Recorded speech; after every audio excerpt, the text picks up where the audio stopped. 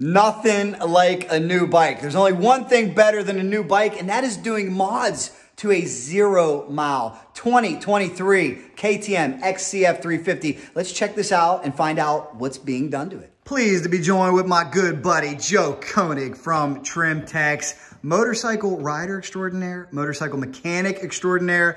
We are just drolling over not only your awesome car in the background, but also your awesome brand new 2023 KTM XC-F 350. And you have been riding for so many years, you're just not even wasting any time. You're not taking it on a break-in ride. You are just going straight to the mods. So what are you doing here, Joe? Well, every 5 years or so, I upgrade. I'm a KTM lover, and I have a 250 XC-F and also a 350 XC-F that we run in the dirt and on ice racing in the wintertime. So in the wintertime on the ice, you need a little bit more power because the screws and the tires weigh about 40, 50 pounds heavier than a normal wheel. So you need more power to turn that extra weight.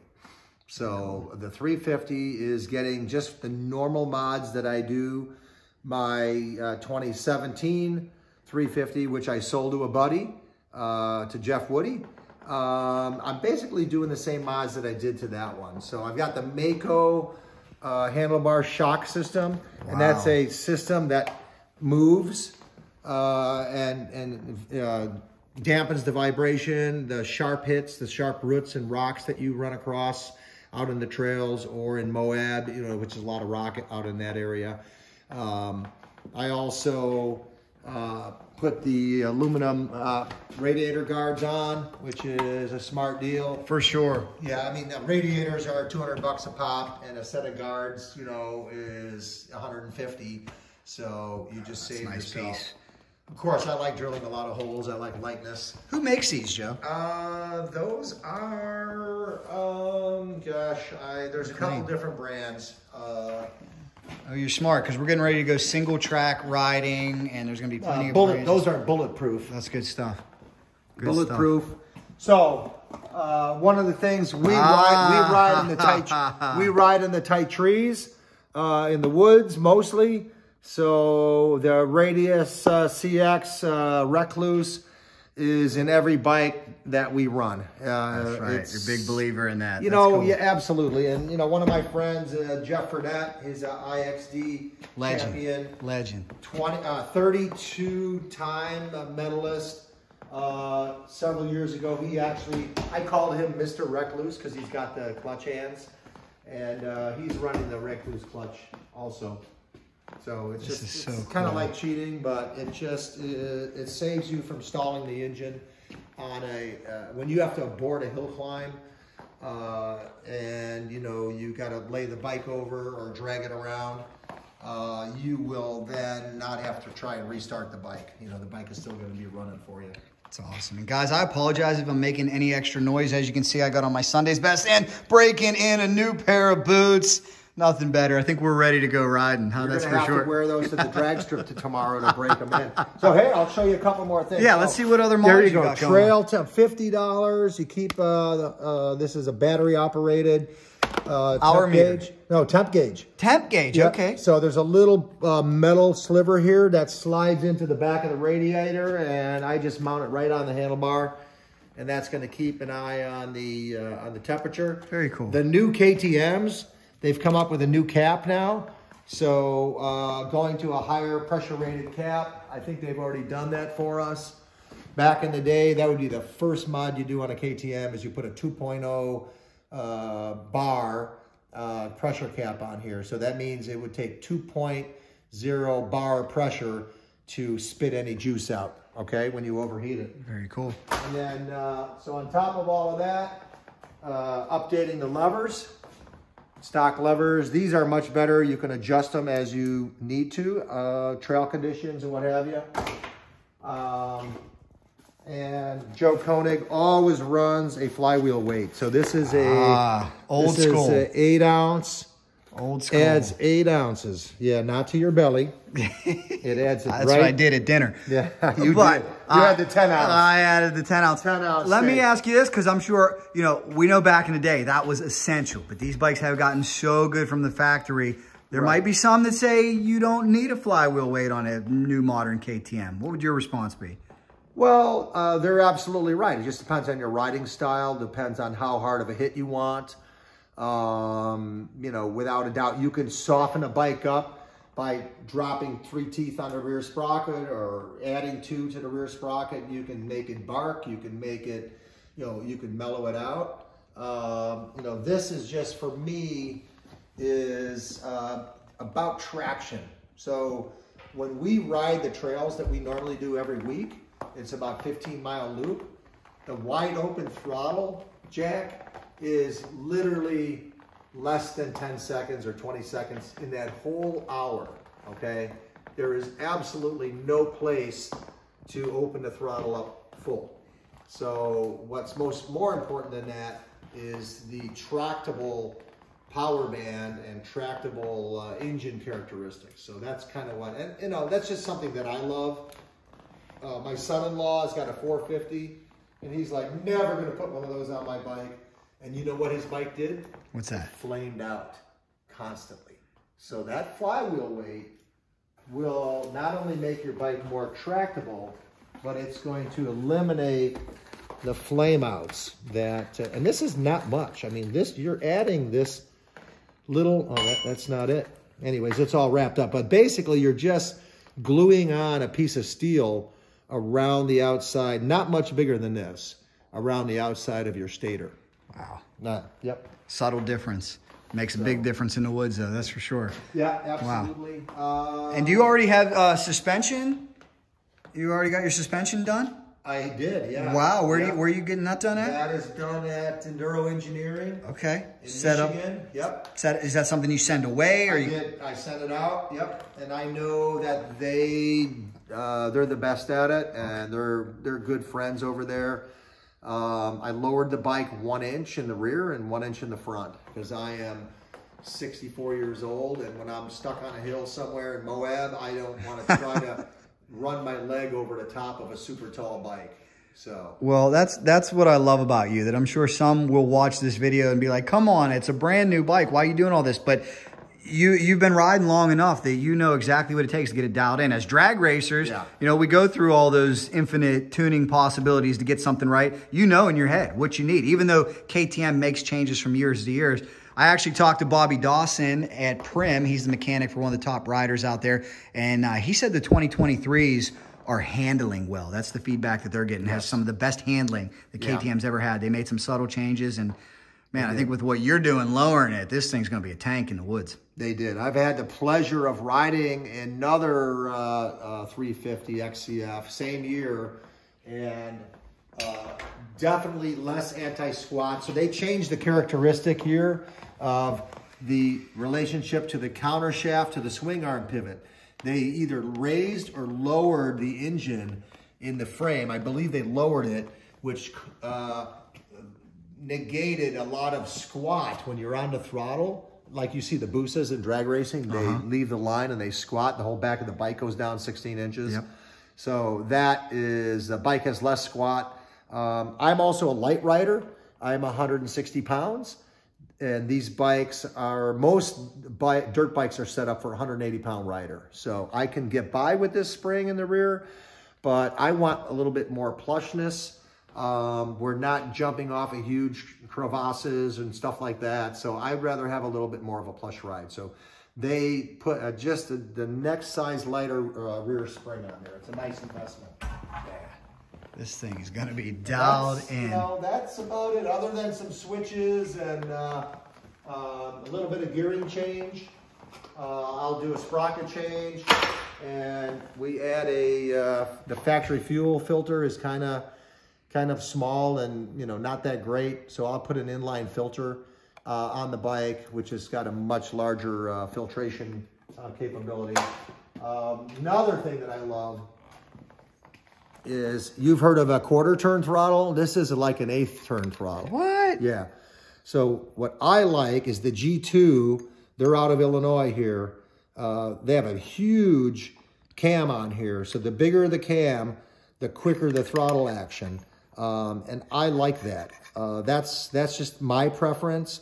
If you're a beginner rider, it might be a little bit too much light switch for most people, but since I'm softening the power band with the flywheel weight, and I might gear it to soften it a little bit, now I want to have less rider movement, which is going to save me energy in the long run. Since I'm good with my hand, twisting the throttle, I can definitely utilize like a light switch throttle application.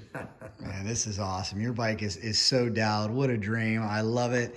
Personalized for you. It's like you're your own factory mechanic right now. Kind of, sort of. You've come up through the ranks, so let me ask you this. I mean, I'm a guy still on an old two-stroke. I love it. I'll never get rid of that. But how far have we come in terms of trail bikes from the old 250s, motocross bikes that we used to mod up to go on the trails, to this absolute warrior? I mean, is there any comparison at all? Gosh. There is. You know what? There's still 2 tires and 2 wheels and 1 set of handlebar, rear brake, shift lever, foot pegs. It's really the same bike, okay? It's just that it's been, developed and evolved into something a guy like myself, or basically anybody, can appreciate.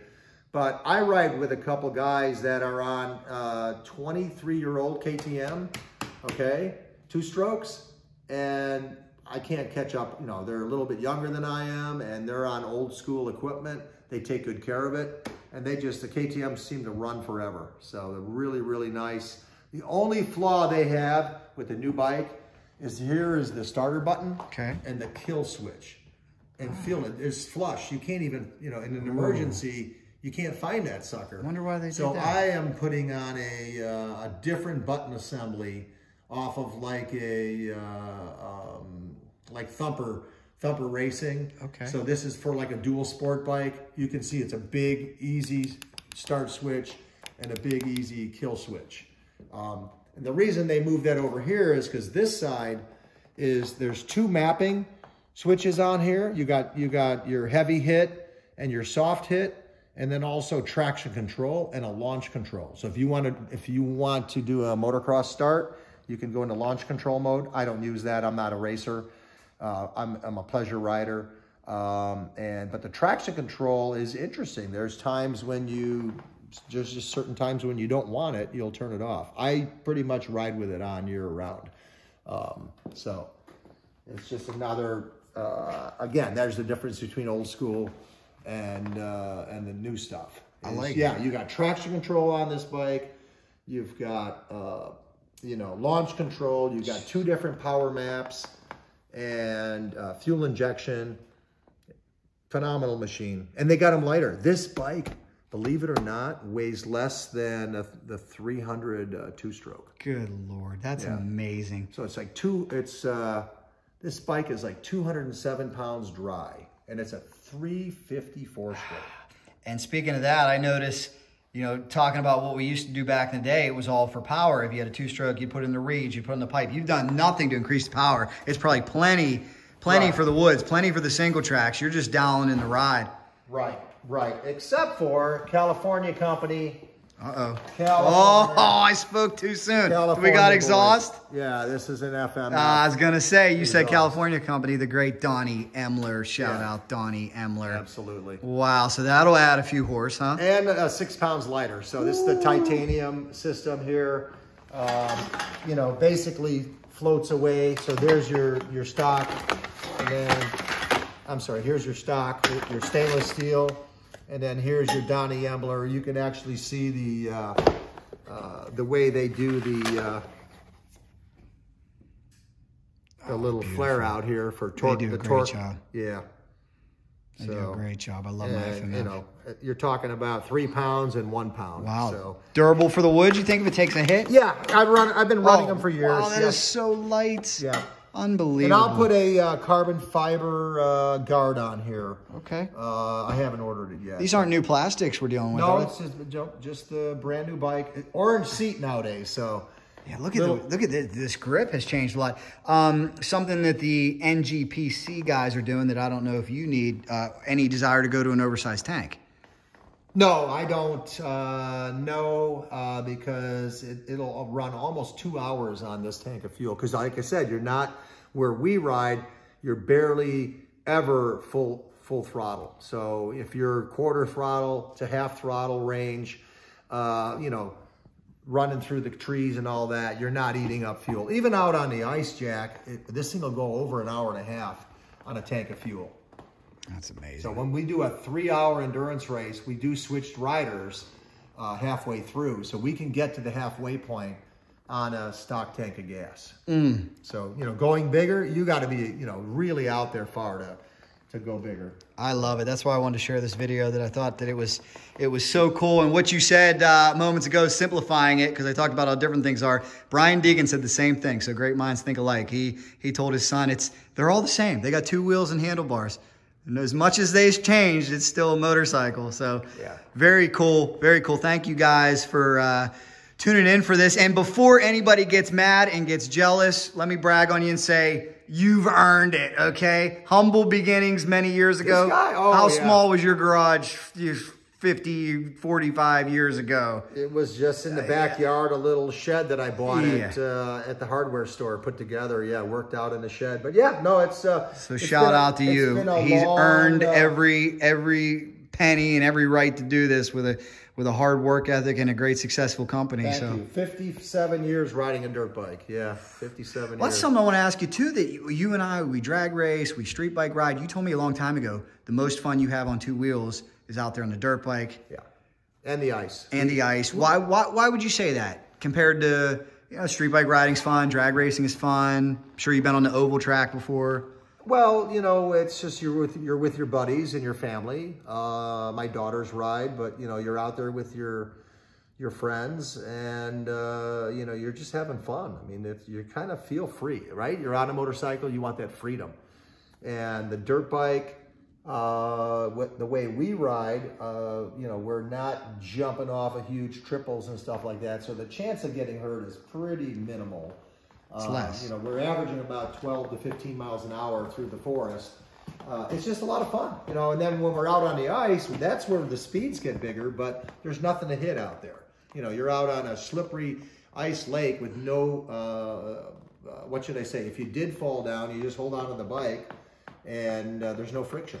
Yeah, people ask me all the time at bike rallies and different places, where do I get started? How do I start on a street bike? And I say the first place you need to start is in the dirt. Yes. That is, even if we smash into trees out there, knock on wood, nobody's going to run you over. No tractor trailer's going to run you over. There's no texters, no drunk drivers. So that's the first place to learn how to ride a motorcycle. No desert cars. Oh, no, yeah, watch out for those. Watch out for those, but always wear the right equipment. Always wear, that's why we're breaking a new set of boots. The boots.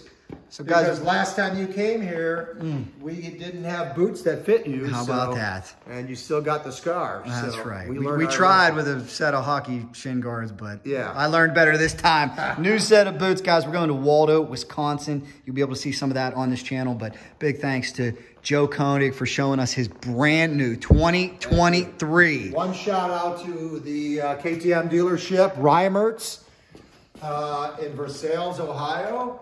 They are the oldest Kawasaki dealer in the country. Wow. Okay, oldest Kawasaki dealer in the country. They're family friends, and I try to buy any KX or any Kawasaki or any KTM from them. They do a great job getting me the product. I might have to go see them. Yep. Thank you so much, 7-0 Joe. What a great toy. Guys, it's not often you see a brand new 350 torn apart, getting mods. Can't wait to get it dirty, Joe. Me too. Looking forward to it, guys.